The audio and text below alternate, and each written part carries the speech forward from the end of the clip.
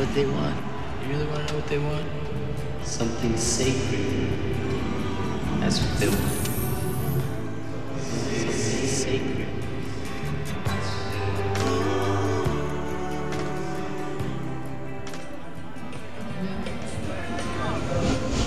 It's been well said that the human mind always seeks to justify what the heart has chosen. As we approach our moment of truth, any number of excuses are thrown out to justify what our fallen hearts have embraced. In the arena of music and popular culture, there are three that are perhaps the most common. The good person, good intentions excuse, the neutral music excuse, and the it's only rock and roll excuse. So now let's look at each of them in turn. But I mean, it's just music. I mean, a lot of the artists I listen to are Christians themselves, I believe. They believe in God. They mention it in their albums. They mention it in their award shows. I mean, I'm sure they say something inappropriate here and there, and they act stupid at times. But, you know, we're just humans. We make mistakes. I mean, you know, Christians aren't perfect as well, you know. We're just forgiven. In a country where over 50 million people claim to be born-again Christians, this type of excuse is both common and horribly flawed. First, as we saw earlier in this series, saying it's just music is like saying it's just nuclear energy. For good or ill, music exerts an extraordinarily powerful influence. But equally cliched is the good person who believes in God defense. The truth is, professing belief in God by itself means nothing, as Jesus' brother James noted. Faith by itself, if it does not have works, is dead. He then got even more specific. You believe that there is one God? You do well. Even the demons believe and tremble. The reason they tremble? Because their end is hell, judgment, and chains of darkness.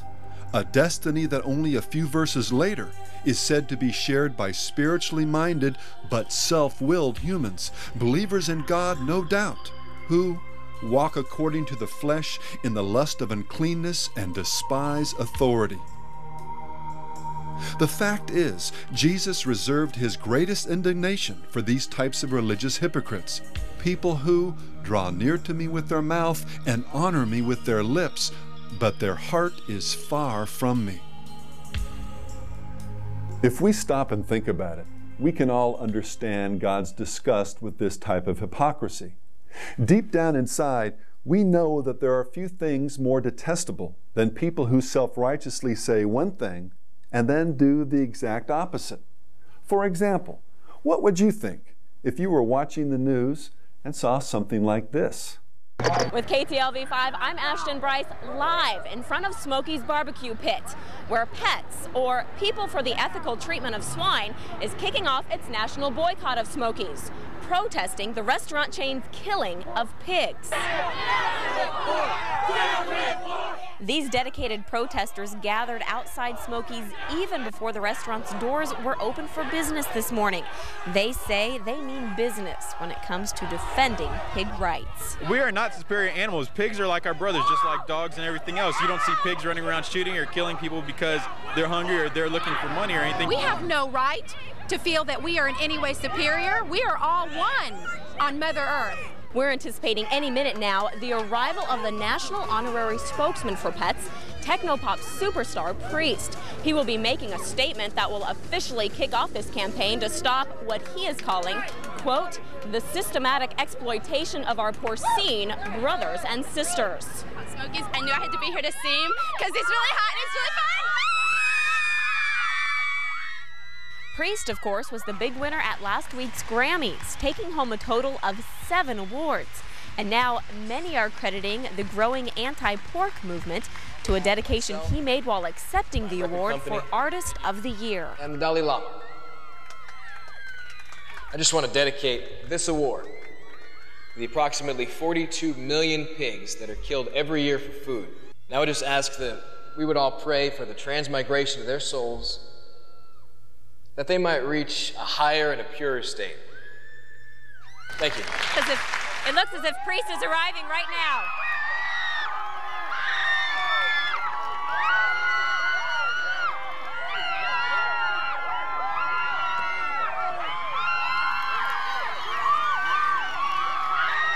Now anybody here who has read Animal Farm or has seen Babe knows that pigs are smart.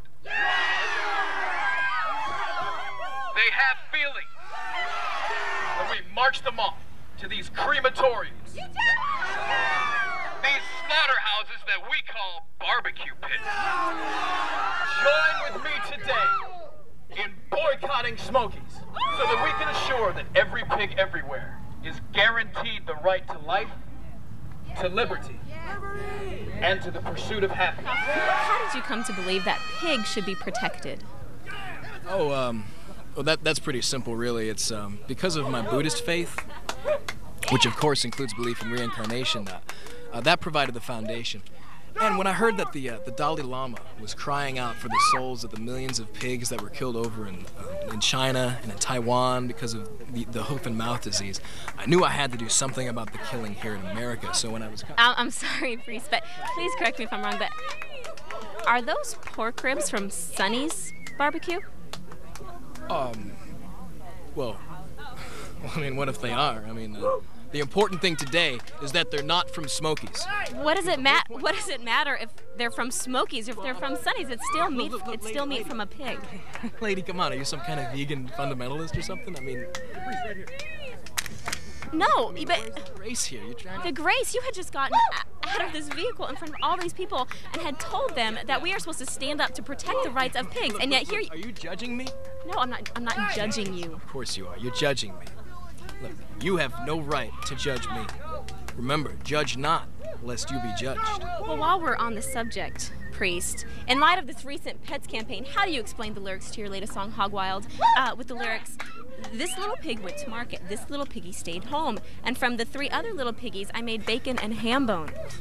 Look, Lois Lane, it's just a song. I mean, come on. If you don't like the lyrics, just get down with the beat. Look, I gotta go. Ciao.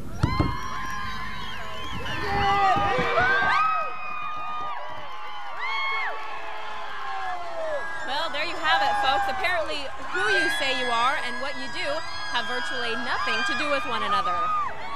In front of Smokey's Crematorium Smokehouse, I'm Ashton Bryce, KTLV 5.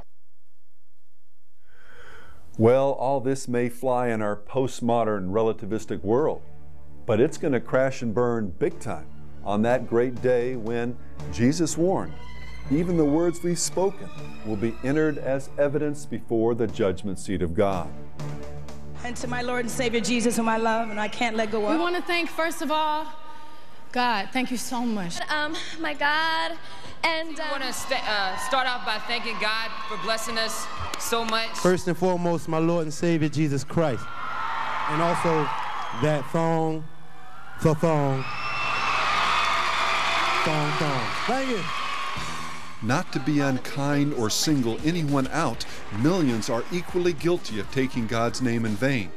But one artist hit the nail on the head when he observed after one award ceremony, it was rather ironic that teenage girls with breast implants and rappers with violent and misogynistic lyrics spent the whole night thanking Jesus Christ of all people. It's clearly by unchristian means that these alleged friends of God have made their millions. There's another common misconception related to this excuse that we need to briefly touch on. While it's true, of course, that only God is perfect, and Christians are forgiven by virtue of the mercy made available through the cross, that in no way means that Christians are just forgiven. No, we're just forgiven. If just is meant to suggest that that's the end of it. Reinforcing James' warning about dead faith, there are numerous places in the Bible where God commands us to be like Him, to see His righteous character develop progressively in our lives. Perhaps its greatest expression is found in Jesus' powerful exhortation during the Sermon on the Mount. Therefore you shall be perfect, just as your Father in heaven is perfect. Impossible? The sight of death, no doubt. But that doesn't stop the true Christian from trying. Like a player on a team versus the spectator in the stands. The child of God is compelled to work, sacrifice, and submit in order to both please and honor their Heavenly Father. Yes, he will fail, sometimes miserably, but there's a world of difference between someone who's on the field trying and the person in the stands, living their own life, rebelling against God's righteous standards, and then giving the occasional shout out to the Lord. For them, Jesus' warning at the end of the Sermon on the Mount will echo for all eternity. Many will say to me in that day, Lord, Lord, have we not prophesied in your name? And then I will declare to them, I never knew you. Depart from me, you who practice lawlessness. And that brings us to our next and somewhat related smokescreen. The good old neutral music excuse. I don't know. I don't like the hard stuff more. I like more like NSYNC, Backstreet Boys. Oh, what a dork. No, I mean seriously. No. I like Backstreet Boys. They talk about love and relationships and things that are on the same wavelength as I am, and I can really relate to. And I really like how they. It helps everyone in different ways. Everyone can relate to it, so why not? Look at Britney Spears. Britney Spears, give it up one more time. Girl done went from the Mickey Mouse Club to the strip club. But before long, she was grinding down on a portable stripper pole. First of all, as we've seen, many of the artists who are commonly considered safe or neutral are far from it when held up to the light of God's Word. Nothing is forbidden anymore. From pushing immodesty, lust, fornication, religious hypocrisy, irresponsibility, idolatry, rebellion, occultism, false religion, on and on, their neutrality is an illusion that is only sustained when contrasted with the hardcore filth of today's entertainment industry. Take as just one example, Christina Aguilera, ex-Mouseketeer, Sears back-to-school cover girl, and owner of one of the strongest voices in pop music. This genie in a bottle has been packaged as a sweet all-American pop star, the very definition of safe and wholesome. Countless moms have thought nothing of buying her music, or a doll, or a karaoke microphone, no doubt relieved their child isn't demanding the newest release by Eminem or Limp Bizkit. I'm a Christian, she told Rolling Stone, and I believe in God. All this is there for a purpose. He wants me to do what I'm doing for good. Well, one doesn't have to be very spiritual to know that God's good is being openly violated by her not-so-subtle anthems to seduction and fornication. Don't you keep me waiting all night long. Not just talking about your sexuality. But I can't help myself when you put your hands on me. Alright, this is the zipper. And it goes down here. We can do exactly what you like. Don't you wanna be just you and me? We can do it complimentary.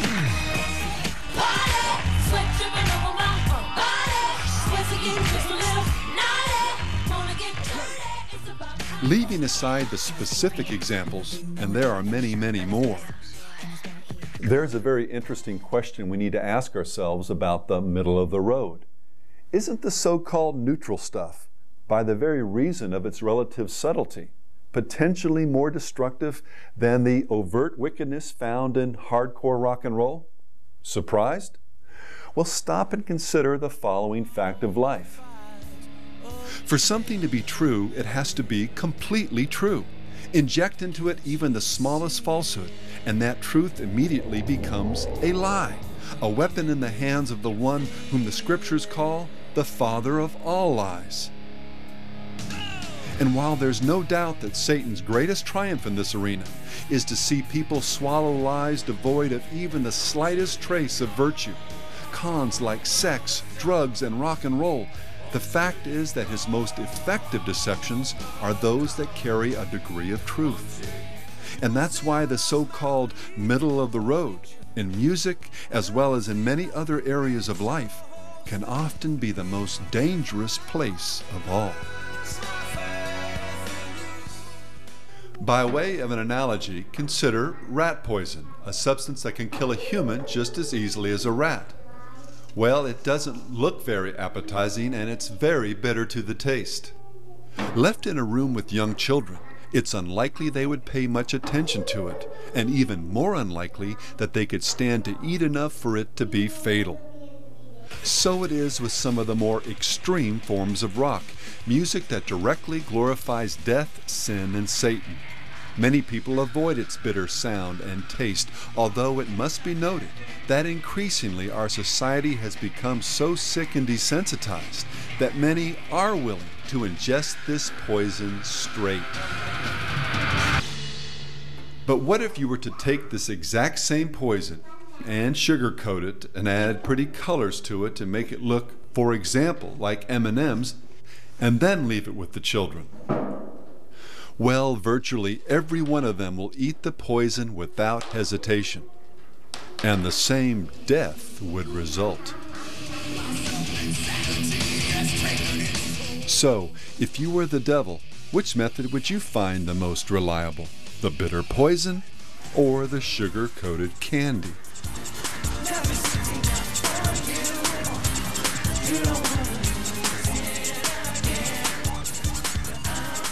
As the great philosopher and writer C.S. Lewis noted in his classic The Screwtape Letters, indeed the safest road to hell is a gradual one, the gentle slope, soft underfoot, without sudden turnings, without milestones, without signposts. We can explore this safe road to hell in more detail here at your friendly neighborhood funeral home. To use another analogy, the biblical picture of man without God is much like this poor fellow right here, trapped in the coffin of his fallen nature and unable to do the least thing to help or redeem himself. While physically alive and brimming with potential from a human perspective, to an infinite and incomprehensibly holy God, our sin, our innate drive to live life on our own terms, has cut us off from God and His eternal life. To put it bluntly, we are spiritually dead and only a heartbeat away from eternal judgment. The only way out of this black hole is to be born again, to have our sins blotted out through the sacrifice Jesus made on the cross.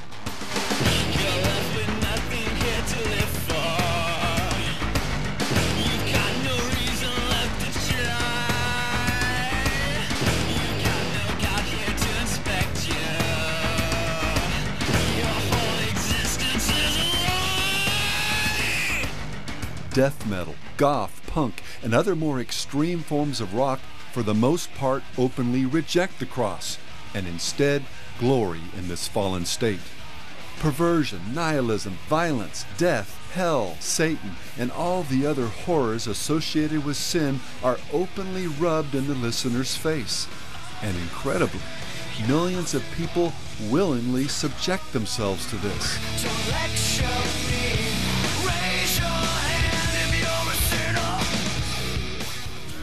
Yourself believe that we are born innocent. But many others, in fact the majority, are put off by the in-your-face evil and instead opt for the safer stuff, the so-called neutral or pop music. Just believe you can fly. Just believe you can touch the sky. It doesn't matter what you say or do, just as long as to your heart you're true. I believe you. But what does the pop musician really have to offer his listener?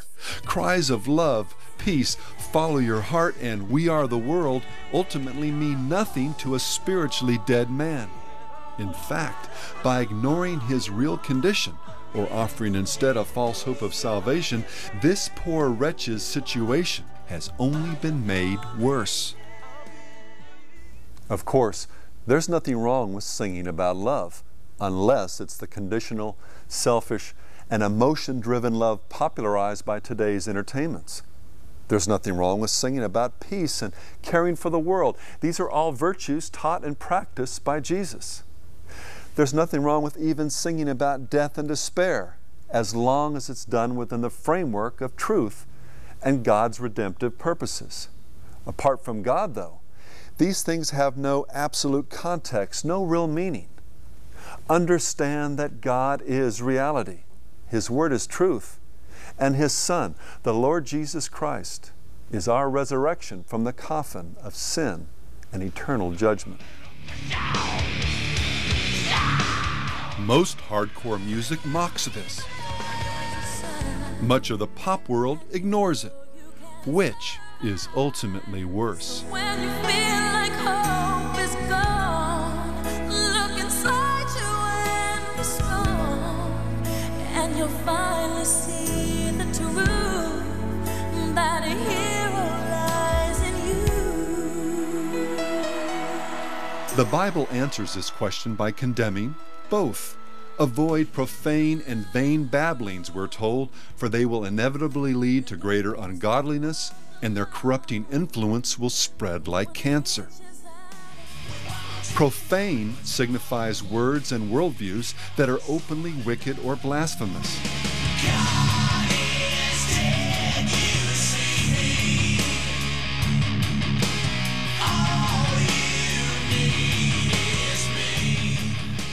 While vain babblings suggest those that are empty and fundamentally worthless in their power to redeem or impart truth.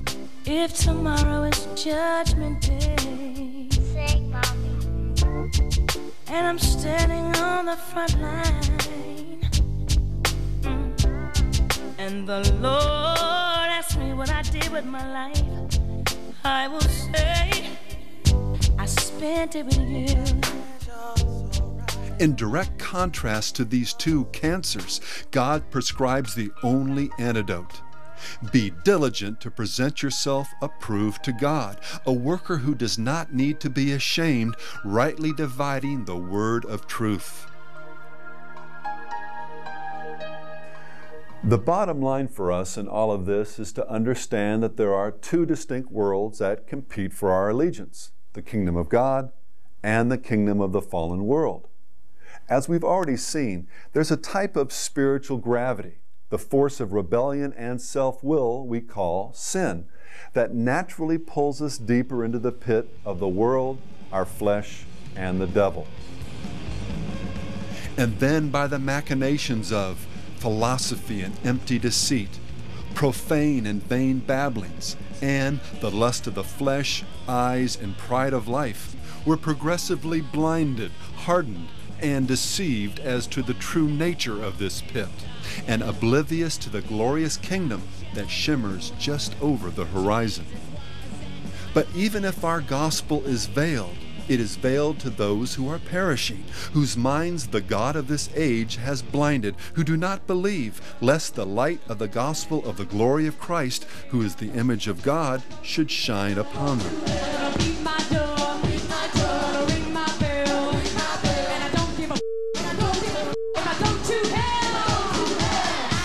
The solution? The only way out of this black hole? Well, that God will perhaps grant them repentance, so that they may know the truth and come to their senses and escape from the snare of the devil, having been taken captive by him to do his will.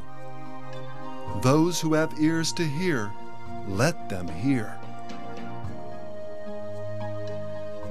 And finally, there's the excuse that perhaps best personifies the very essence of rock and roll. You know, it's not like we're going out and worshiping the devil or anything. You know, music is just music. You ought to be able to do what you want to do. I mean, so what if they are Satanists? It's a free country. We have the freedom of religion, okay? That's like in the amendment somewhere, something like that. And we're not believing every word that these bands are talking about. We just like the music for what it is. And we're not bad people, you know. It's like I come from a very good home, you know. My dad's a pastor. I mean, you know. Life is about partying, right? Having fun. Well, outside the fringe world of black and death metal and the occasional occult devotee, no one ever thinks they're worshiping the devil. And that includes artists who have dabbled with, studied, and even embraced the occult. I'm not a Satanist. I don't worship the devil. We reached the devil at his home in Las Vegas. When asked for a comment, Satan said, "No, he's not my boy, but I love him like a son." Just for the record, Glenn Danzig does not, according to his publicist, worship the devil.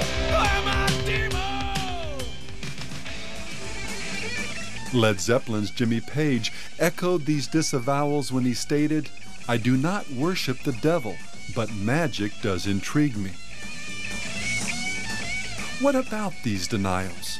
If all these people mean well and are just following their own spiritual path, or as in the case of many heavy metal artists, simply living up to the dark, occultic persona that's expected of them, they and their fans can't be considered followers of Satan, can they? Well, listen carefully, because everything we've examined in this series has been leading up to this very point. The reason so many people reject the charge of Satan worship is because, as we saw earlier, they have a caricature of the devil and his religion in their minds. He's the horn-headed demon in red pajamas, and serving him, should he even exist, would involve sacrificing babies, drinking blood, or something else equally horrible or bizarre. In reality, though, following Satan is far more mundane and universal than most people realize or would care to admit.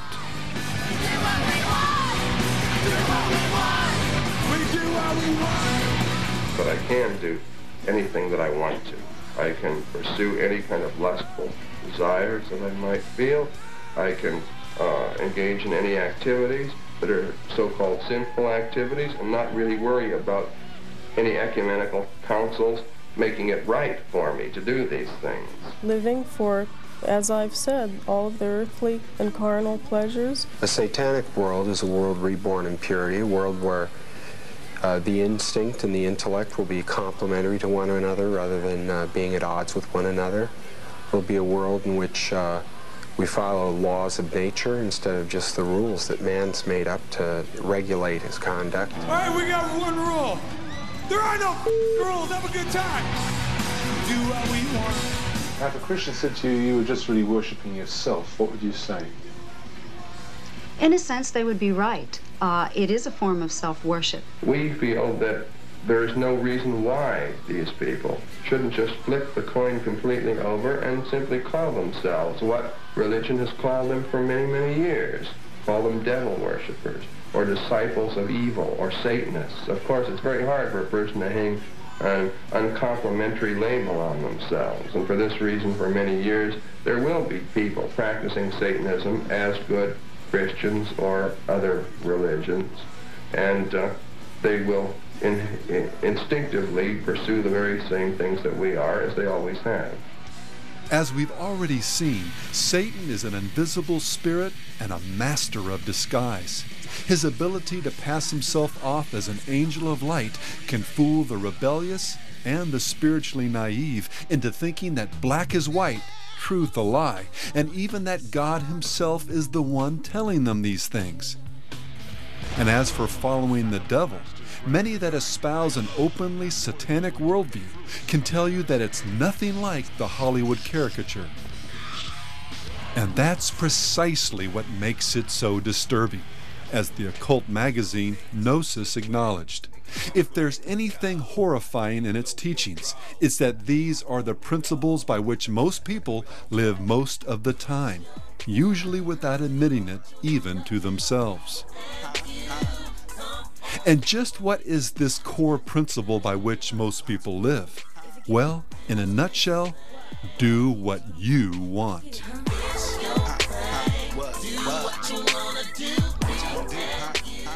Surprised? Well, Anton LaVey wasn't. He understood precisely from where this popular concept had arisen. And he must, as a Satanist, knowing this, realizing what his human potential is, eventually, and here is one of the essential points of Satanism, attain his own Godhead in accordance with his own potential. Therefore, each man, each woman is a god or goddess in Satanism. Big pimping really, man, is living life to your fullest potential. I mean, like, whatever you want to do, when you want to do it, you do it, but in the grandest way possible, you know? And for a god or goddess, what's the ultimate standard for ethics, meaning, purpose, and destiny? You've got it. Whatever you feel is right. My heart is the ruler of all my being. If my heart tells me it's true, that's good enough for me. The answers to your problems are in yourself and not in a god or a religion. Talk about this Jesus, a man of love and a man of strength. But what a man was 2,000 years ago means nothing at all to me today. Marilyn Manson noted the universality of this satanic ethic when he observed, "The idea of Antichrist is an unspoken knowledge that every person has. It's just the acceptance of yourself as a powerful being who can make their own decisions. It's not someone with a 666 on their head." And Satanism is about worshiping yourself because you are responsible for your own good and evil. What would you define being a Satanist as? Worship of themselves. You're worshiping yourself when you worship Satan. Aleister Crowley stated it this way in his infamous Book of the Law: "Every man and every woman is a star or a god." And as we saw earlier, "Do what thou wilt shall be the whole of the law." I'm basically a free thinker. Whatever anybody wants to do, they can do whatever they want as long as it doesn't hurt other people. I live by myself, you know. I live by my own values and all that, morals. I set my own ways. How do you determine what those morals and values are? Well, I don't know. I just do what's right for myself. By declaring that each person should walk in their own light, discover and then do their true will, LaVey, Manson, and Crowley, along with Nietzsche and others, have simply been echoing the father of all lies, the one that goes back to the very dawn of human history. Then the serpent said to the woman, "God knows that in the day you eat of it, your eyes will be open and you will be like God, knowing good and evil."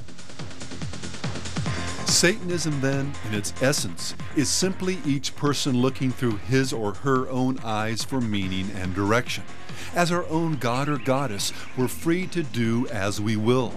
Theologically, this worldview can be reduced to a single precept found in the 4th chapter of the Book of Satan. Say unto thine own heart, I am mine own Redeemer. Or, to put it in more common terms, the, quote, triumphant strains, end quote, of a song that LaVey and his disciples viewed as one of the most satanic of the 20th century. I did it my way. For what is a man? What has he got? If not himself, then he has not. You say the words,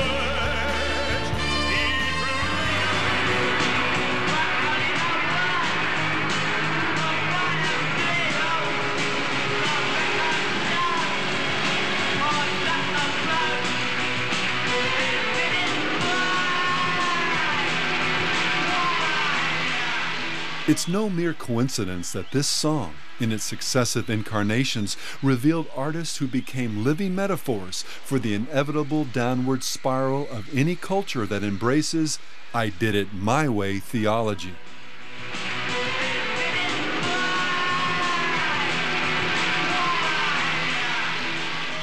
I did it my way, indeed.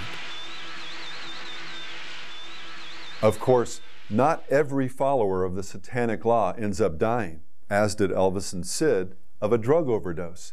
Hell does have its trophies on this side of the grave.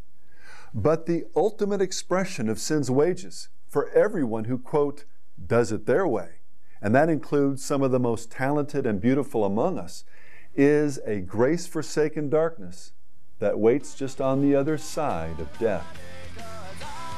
And while Elvis and Sid may represent the figurative alpha and omega of the rock milieu, this my way ethic has expressed itself in so many ways by so many different performers. And I want to do it my way, to sound like Frank Sinatra. And in so many songs, interviews, and concert performances, one could easily argue that Do What Thou Wilt defines the very soul of rock and roll.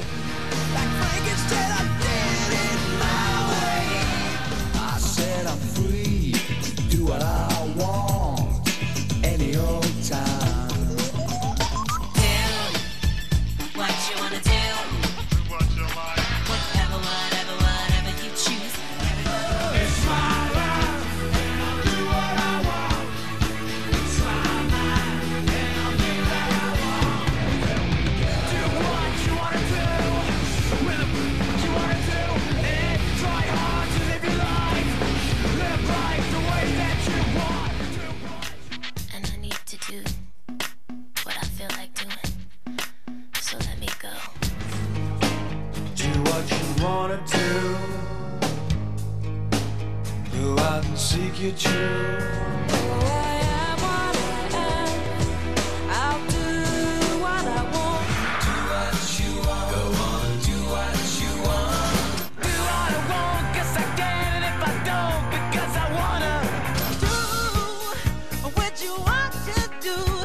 There ain't no rules, it's up to you. Once a kid can click this switch in his head and say, I can do what I want to do, I'm here on this earth, there are laws, but I'm going to handle it my way, he gains identity. The bitch with a flashlight. Do anything you wanna do. Do what you want. Do it, boy. Do what you want to do. You can do what you wanna. Do what you wanna. Do what you want to do. So do what you must. Do all you can. Do What Thou Wilt often resonates in the words of the popular mantra, do your own thing. And the thing is, whatever is good for you is the best for you, you know. It's a simple thing, but people don't understand that. Doing your own thing means doing your own thing, not Right. doing exactly what everybody else is doing, but doing what suits you. Let me hear you say it's my thing. I do what I wanna do.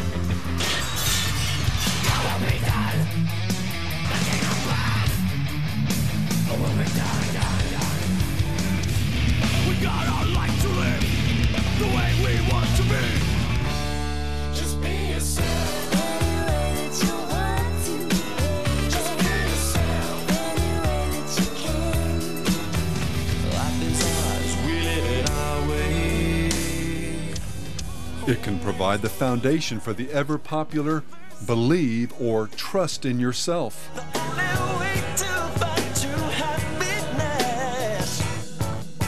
It's to thine own self, be true to yourself, y'all. Got it, you just got to believe. Believe in yourself. When I say be a soldier, I mean being true to the game, being true to yourself and believing yourself. The truth is all within yourself. And the satanic law can find its most perfect and enticing expression in what has become one of our culture's most popular credos, follow or trust your heart. Trust your heart, let fate decide to guide these lives we see. Why second guess what feels so right? Just trust your heart and you'll see the light. To your heart, you must be true to your heart. Trust your heart. Follow your heart. Oh, nothing else. I've come this far with the truth of the heart. This whole damn world can fall apart. You'll be okay. Follow your heart. Let your heart lead your man.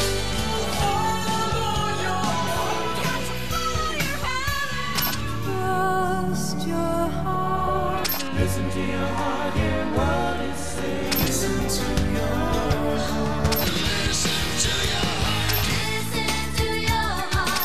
your heart, the heart won't lie.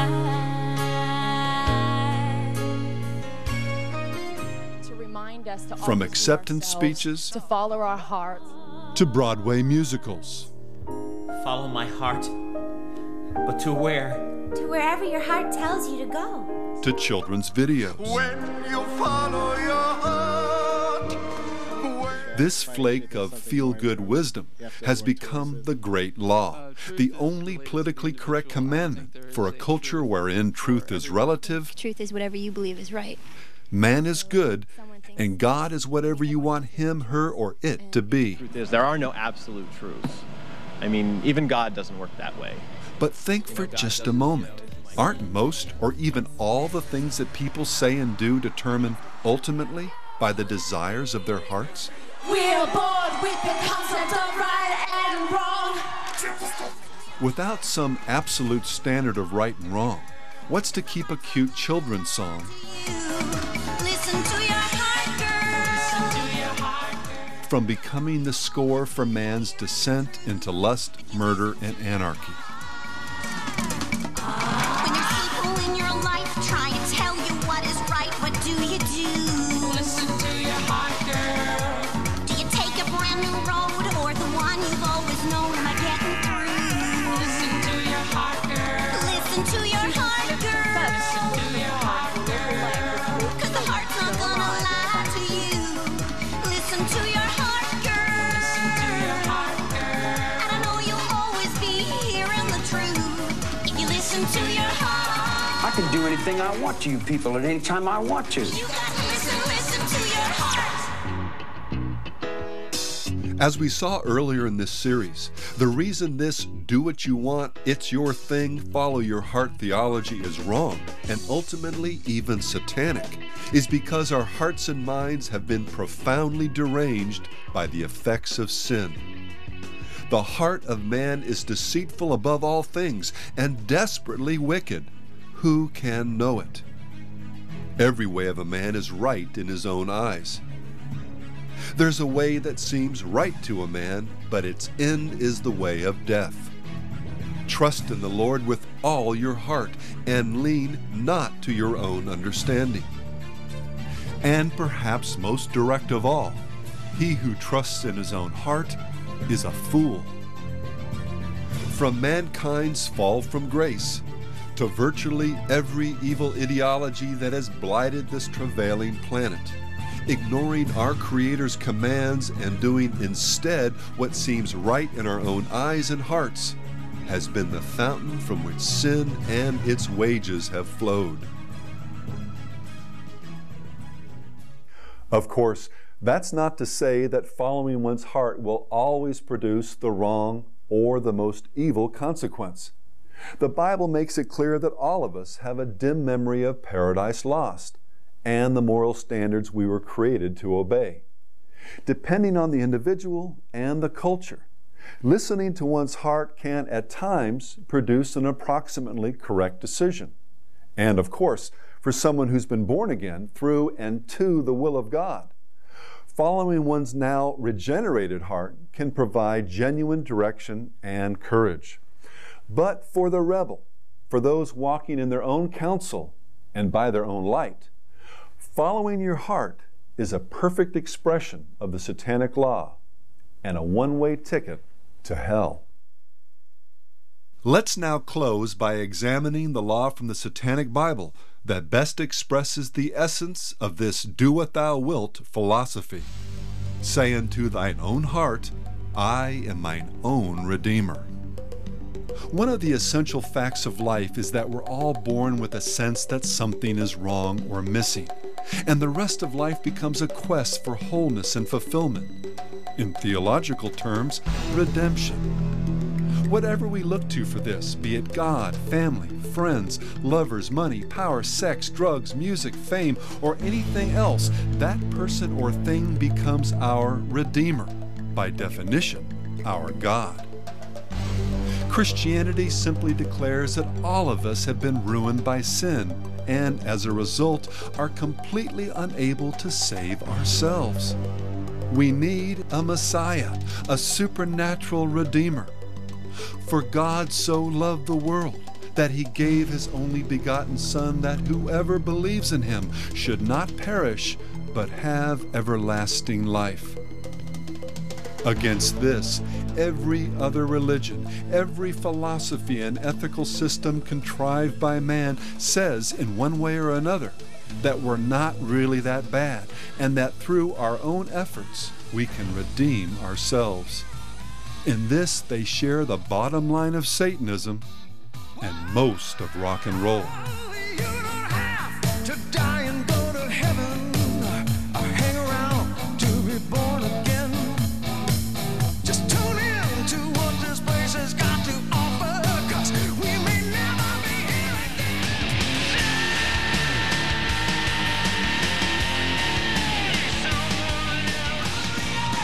All throughout it, the show me the meaning of life. Oh yeah, not for me, I'll do it on my own.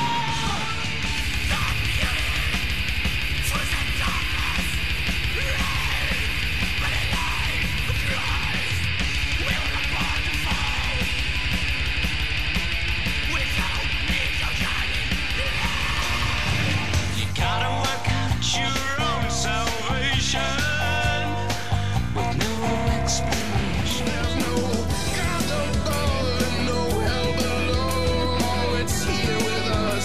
It's up to us. Come on, save yourself. Who will save your souls if you won't save your own?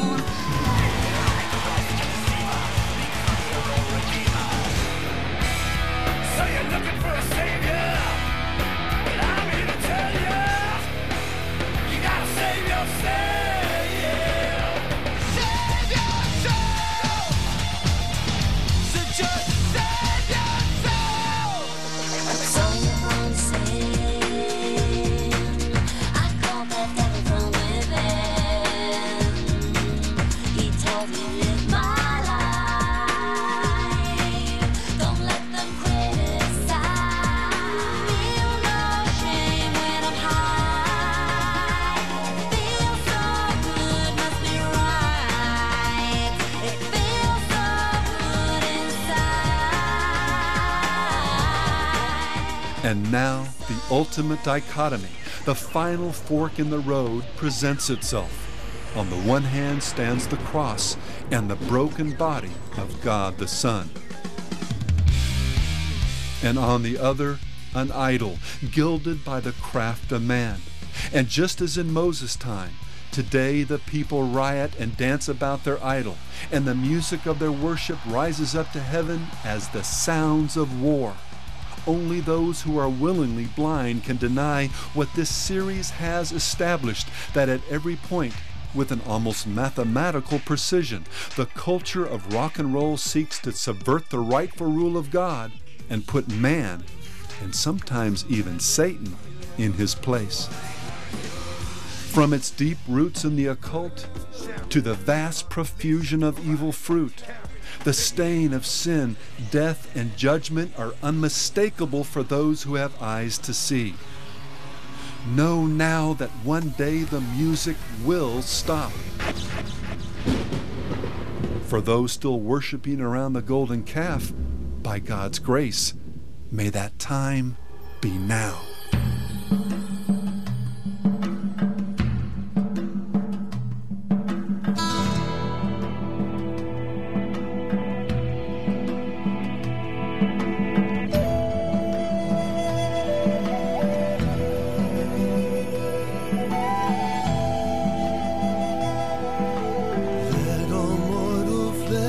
Keep silence, and with fear and trembling stand.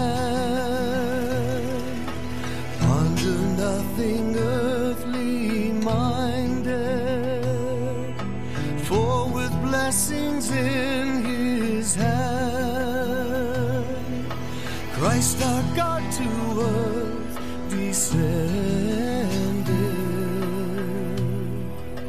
our full homage to demand. Well, we've come to the end and our moment of truth. a truth that obviously goes a lot deeper than just deciding what bands and songs you're going to listen to.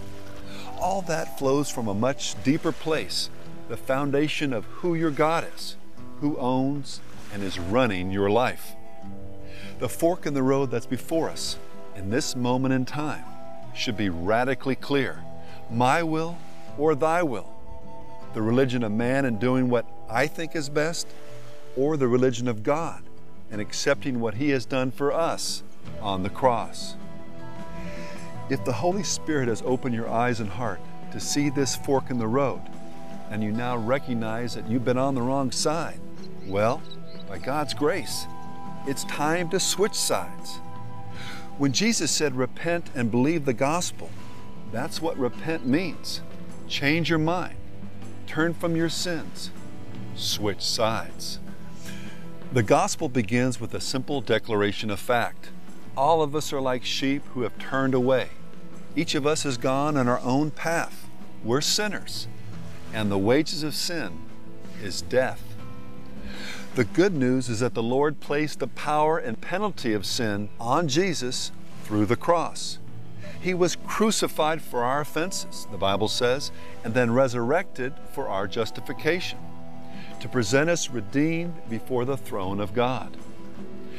If by God's grace the lights are now on, and you believe that, and want to be a child, a friend, and follower of God, all you need do is call on the name of the Lord.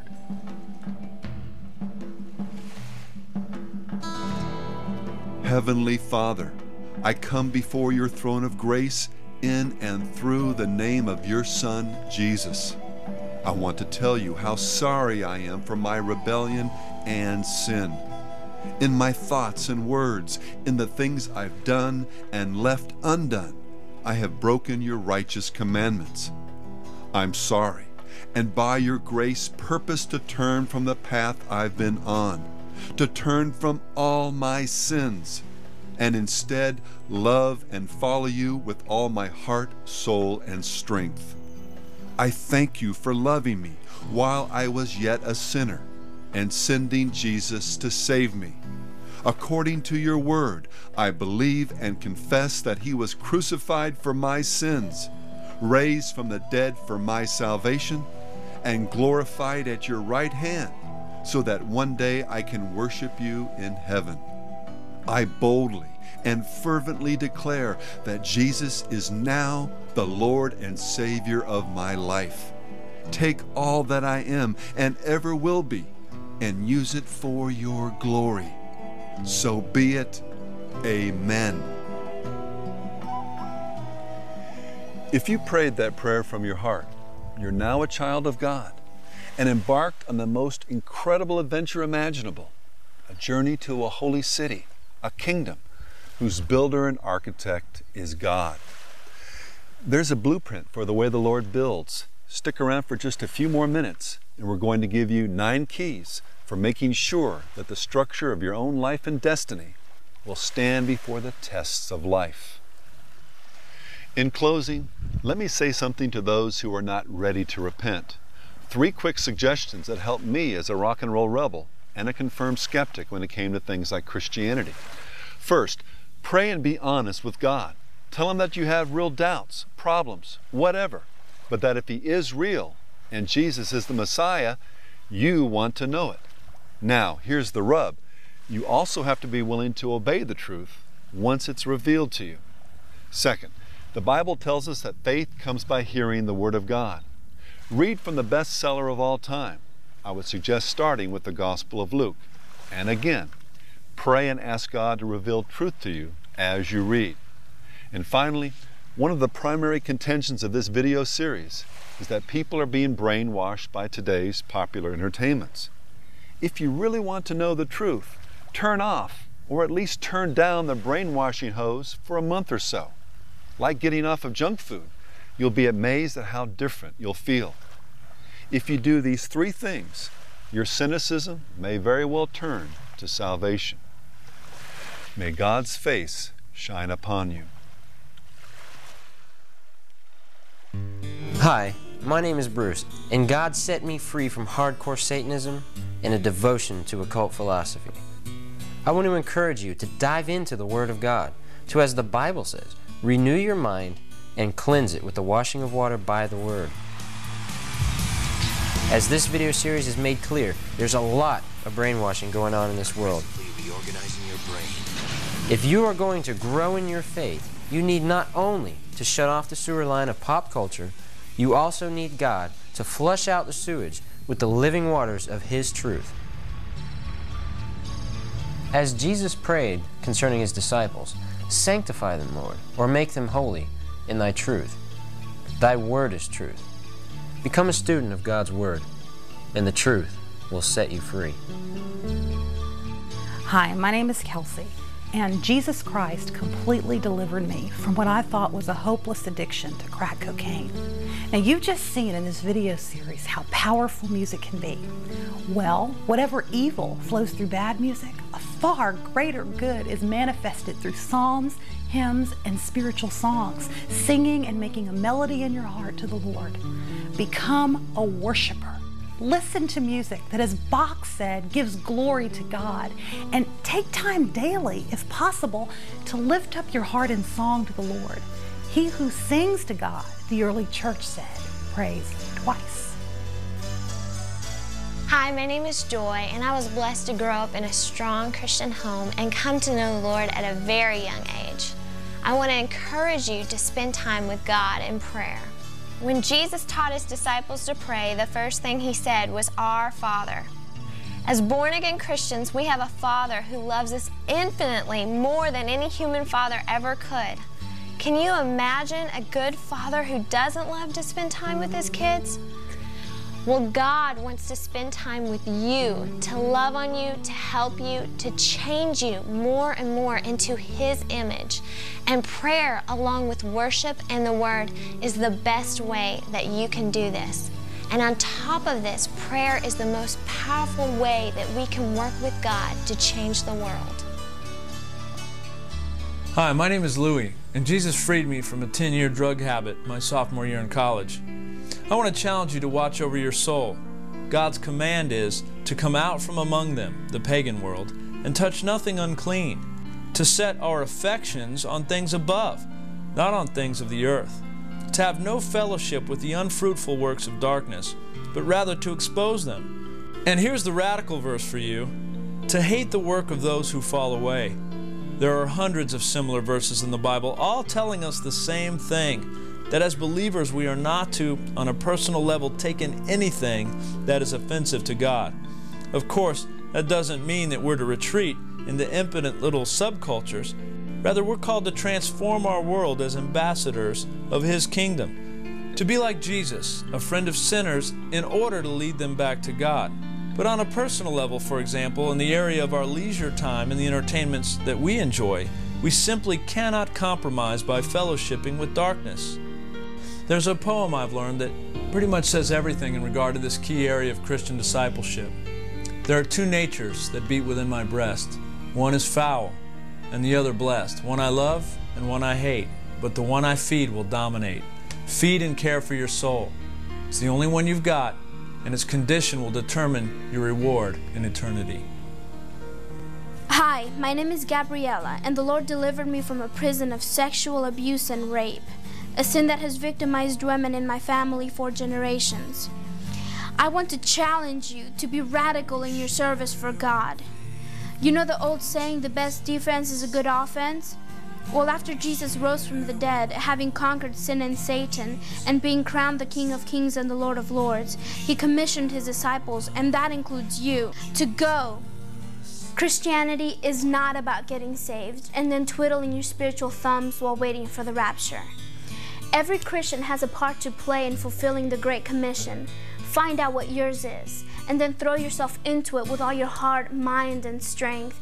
Don't settle for an average life. Lose your life for His sake, and then you will find one that will shine forever. Hello, my name is Chris, and God delivered me from an aimless life of drinking, partying, and drug abuse. If you're a child of God, you are now part of a huge extended family that reaches around the world. Well, family life is meant to be shared. If you're a new Christian, find a good church that can be your immediate family and then really get involved. And by a good church, I mean a congregation where the people are really excited about God, not just going through the motions, where the Bible is honored as the true and inerrant Word of God, where there is discipleship, God-honoring worship, and a real commitment to fulfilling the Great Commission. Join the team and get with the program. Hello, my name is Mike, and Christ set me free from the lie of doing my own thing and thinking I was saved because I went to church and loved gospel music.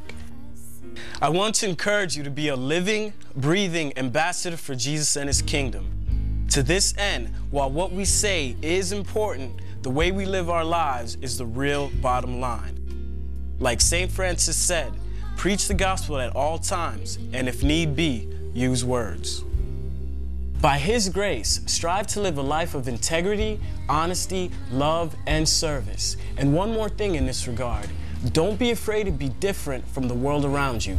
God has called us to be a peculiar people in the same sense that the fish swimming up the river seems peculiar to those that just go with the flow. So I also want to encourage you, don't allow the fallen world system to brainwash you and press you into its mold. And strive to bring every thought captive in obedience to Christ. From education, dating, marriage, finances, fashion, politics, entertainment, you name it, we need to be leaders, living examples of a transformed life. Hello, my name is Julie, and Jesus saved me out of the darkness of idolatry and false religion. I want to encourage you to become a reader. It's no accident that Jesus was the Word made flesh, and that reading and writing have always been central to the Judeo-Christian experience. Believers need to be able to give an answer to every man, to defend the faith and provide real solutions to the world's questions and needs. A great place to start as a reader is with the writings of C.S. Lewis and Francis Schaeffer. From poetry to prose, philosophy to apologetics, we need to recover the lost tools of learning and raise again the standard of Christian scholarship. And don't be intimidated by the classics of literature and theology. If you chew strong meat long enough, your jaws will toughen up. Remember this, readers are leaders, and TV watchers are bottom feeders.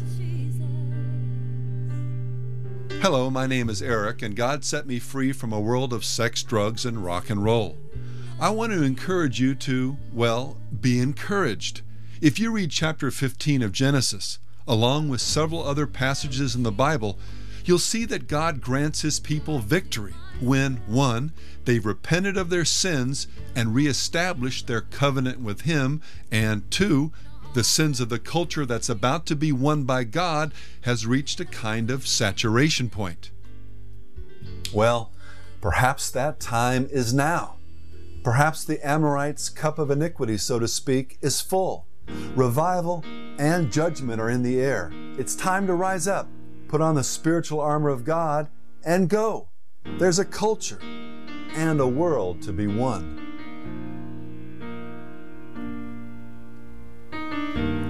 Holy, holy, you've lifted the veil. Glory.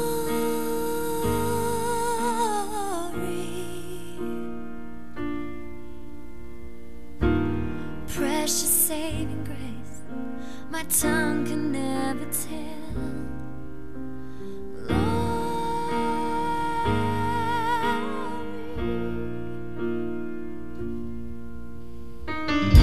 I come into your presence, my past is left behind.